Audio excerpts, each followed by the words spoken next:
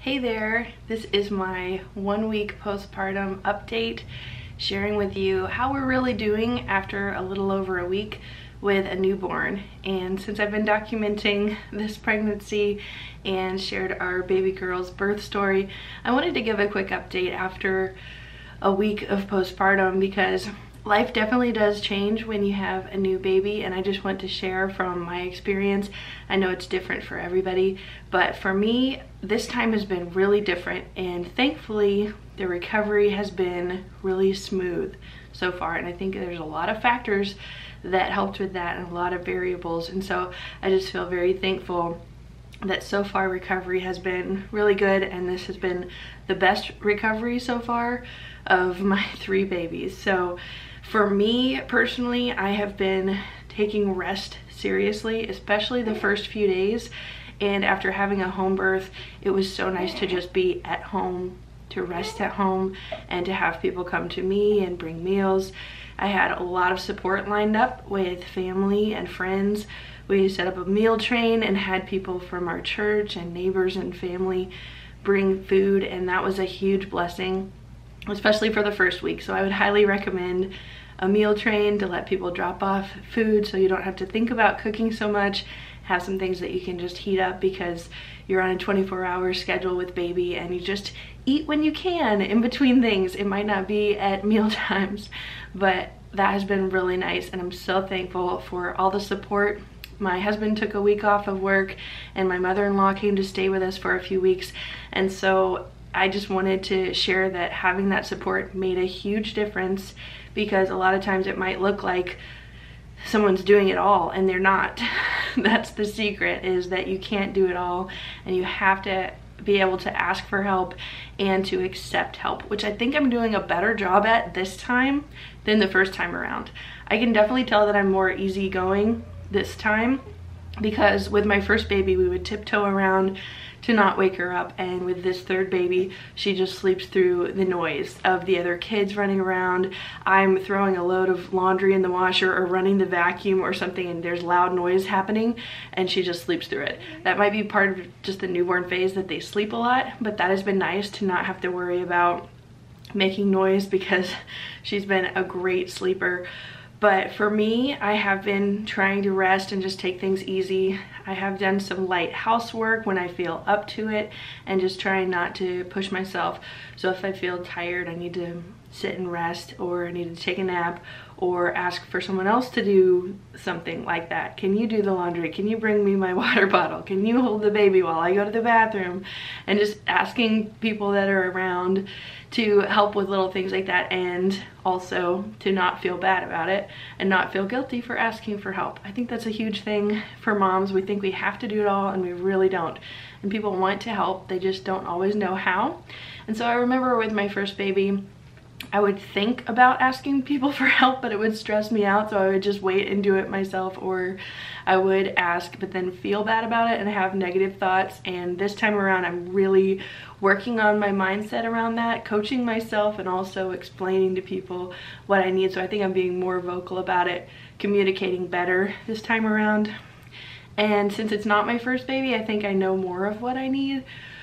But then again, it's a different experience this time, and so I'm still learning, and I don't feel like I have it all together. And so I'm just very thankful for all the help, any and all help at this point. I've had some postpartum symptoms, and I actually haven't been very sore, and I remember being sore for a while, for several weeks after my other babies, but I haven't been very sore. I'm thankful for that. I've had night sweats this week, which only started around 1 week postpartum. I've had several nights in a row with night sweats of just being like soaked and having to change my shirt, and so that's been different. I know that's just part of the hormone drop after having a baby. Your hormones have to reevaluate and get back to normal, and so sweating is just part of that. That's something that I've noticed in several days in a row, so I wanted to share that. I've been going for walks outside, trying to get some fresh air, And with cooler temperatures happening, I try to go in the middle of the day when it's not as cold, and to just get that fresh air and exercise. And it's a mood booster as well to just be outside, especially if there's sunshine, and to look around at nature. It's fall right now, so the leaves are changing and it's beautiful. That's my favorite season. So I'm trying to enjoy it and bring baby outside bundled up if it's chilly, and she loves being outside. She loves the fresh air and the sunshine, the noises outside. She loves the light. So that's been really neat to just watch her learning and experiencing things for the very first time. It's so special. I've been baby wearing in a wrap a few times, and baby loves that. She got really still and really quiet the first time I put her in a wrap and fell right asleep. So it was really cool to see that, and I love baby wearing anyway. I have an ergo carrier that I used for my other kids that I'm planning to use again, but I think for newborns they really like being super snug and wrapped up because it's like the womb, and so I'm using the baby wrap right now since she's so tiny.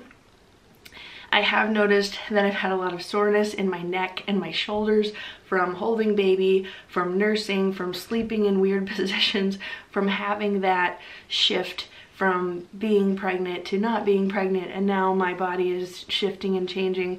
So my muscles have been sore in my neck and shoulders mostly, and so trying to relax, make myself relax. My mother-in-law is actually a licensed massage therapist, and so I took advantage of that and had her give me a neck massage or a shoulder massage a few times while she was here. And I've even thought about doing a postnatal massage because things are shifting so much. I did go to the chiropractor and get adjusted after about a week. I think it was 6 days postpartum, and that made a huge difference. I would have gone in before that if it wasn't over the weekend, but I think that was a huge help just to make sure everything's aligned and working properly. And chiropractic has been so helpful throughout pregnancy and afterwards, and so it's part of our regular weekly routine to get adjusted. And so baby got her first adjustment as well, which is a very small, gentle adjustment, but that really helps babies with preventing problems with gas or pooping, or if they have something out of place, then there can be some slight gentle adjustments that help them to make sure that their bodies are working the way they're supposed to. And as far as baby, she's making lots of diapers. She's a champ at diapers. We have changed so many diapers, and she's gone through a lot of outfits, so AKA lots of laundry. We've been doing so much laundry the first week from all of us being at home, from having extra people here, and from, you know, spit up in diapers and outfits, and all, you know, the bigger kids as well go through a lot of outfits. So we've just had a lot of laundry this first week. Baby has had a little stuffy nose, like kind of a runny nose here and there, or a little stuffy. And so if I notice that when she's nursing, or if she has a hard time latching because of boogers in her nose, then I've been using the Nose Frida, and that works so well, and it's an amazing invention. I'm super impressed with it, and so glad we don't have to use the little bulb, because that's just really gross. There's no way to clean inside of that, and it's not super accurate at getting all the boogers out. So the Nose Frida, I would highly recommend. I'll link it below, because if you are having a baby or you have a baby, you're gonna need one of these until they can at least blow their nose for themselves. So I've been using the Nose Frida maybe once a day throughout this week whenever she seems a little stuffy, and so that has been really helpful and clears it right out. Baby has hit a lot of milestones this week, and so I'm trying to just soak in the baby firsts, and to take lots of pictures. And we've just been staring at her, just so in love and so smitten. And she's a really sweet natured baby, so when she's awake she'll have alert times where she just looks around and turns her head. She loves looking at the window and loves seeing the contrast of the light coming in the window and the shadows on the wall. So that's been really neat to just watch her discover things.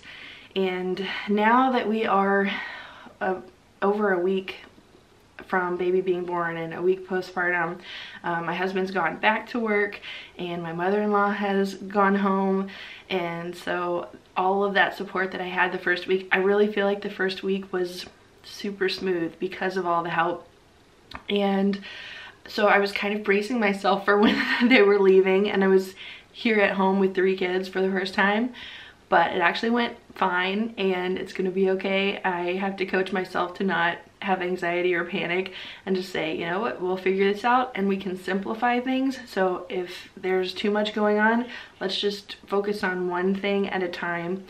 And so helping the kids with their snacks and their outfits and their diaper changes and cleaning up messes, it's just a new dynamic having a new baby and 2 toddlers in the mix. So now we have 3 under 5 and it is super busy, and you know, it's time intensive with all the kids. They need a lot of things, but I have noticed that the older kids are getting more independent. They're able to do more on their own, and we are practicing listening to mama and helping me by bringing me my water bottle or bringing me a clean diaper or taking something to the trash, taking something to the laundry basket. They can follow those simple commands. We're just practicing actually obeying if they don't feel like it. So that's been interesting, of getting used to the new baby and also dealing with the normal toddler stuff. The other kids have enjoyed coloring, going outside to play. If we have company, I try to make sure that the other kids get attention, have somebody play with them, maybe bring over an activity. Some of our friends brought over sticker books and the kids loved that, and they got a lot of entertainment out of putting stickers on different pages. And so that was a great activity that wasn't super messy, but they enjoyed it. And so I think that was a great idea. They also love playing with chalk outside and having friends come over to just play. And right now it's fall, so they were jumping in the leaves. And so I try to make sure that they have attention, that they have somebody to play with. So even having a babysitter come over one day this week was really helpful, so that the older kids get that attention while I'm paying attention to baby and nursing a lot and helping baby with all the newborn stuff. And so I would highly recommend asking for help, whatever that looks like for you. Just having some backup has made a big difference, of knowing someone's going to come over to bring food, or knowing somebody's coming over to help with the older kids, or just asking people to do something while they're here, like, do you mind doing this? So I think I just come back around to that, because it is such a difficult thing to ask for help sometimes, but it makes a big difference and people really want to help. So you just need to ask. It's okay, and you don't have to feel guilty about it.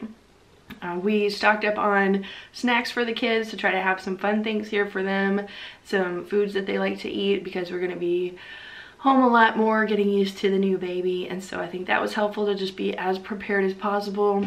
And thankfully there's ways to order things online to get quickly here, so if we run out of something we can order it, or have somebody bring something from the store and not have to go out. So it's been so nice to just be at home, and the other kids are helping with the baby. They want to take care of her, they want to hold her and bring me outfits and help me dress her, and that's been really sweet to see them bonding and just loving their baby sister. So she's been a champ. They've been awesome.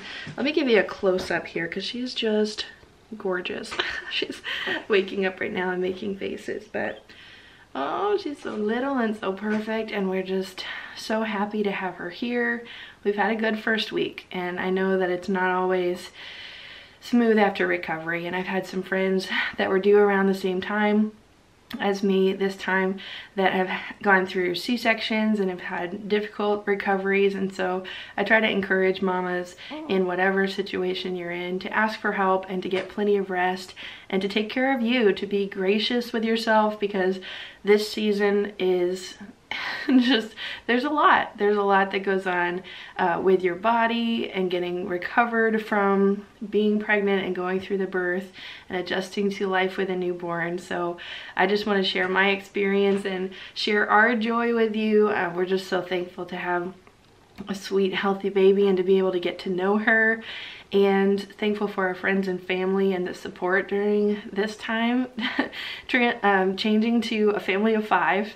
We have 3 kids now, which is crazy but amazing, and we're so thankful. So I wanted to thank you for following along on our journey and just share some of what's been going on with us in this first week postpartum with a newborn baby. So I hope you enjoyed this update. I'd love to invite you to subscribe to this channel for more videos coming soon, and we'll see you in the next one. Bye-bye.